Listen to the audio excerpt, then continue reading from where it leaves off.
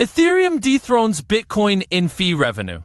What's up, crypto enthusiasts and blockchain believers? Welcome to BitsPuls, where we keep you in the loop about all things crypto. Today, let's talk about the undisputed king of fees, Ethereum.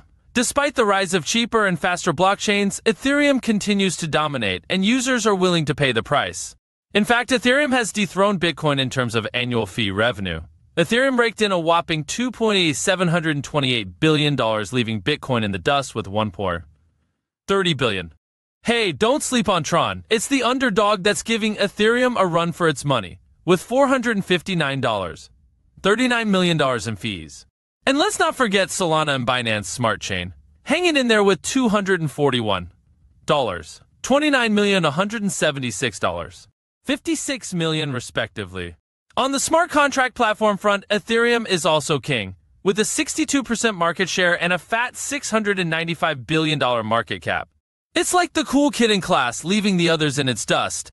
And get this, Ethereum's DeFi TVL has doubled this year. That's right, the DeFi king is here to stay.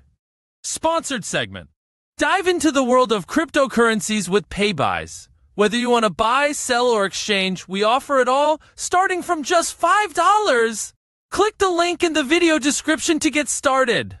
So, there you have it, folks. Ethereum remains the top dog in the crypto world despite the competition. It's the go-to platform for smart contracts and DeFi, and users are willing to pay top dollar for its services. As always, stay tuned to BitsPuls for the latest crypto news, analysis, and snarky commentary. Subscribe and like this video, and don't forget to hit that notification bell to stay in the know. Peace out!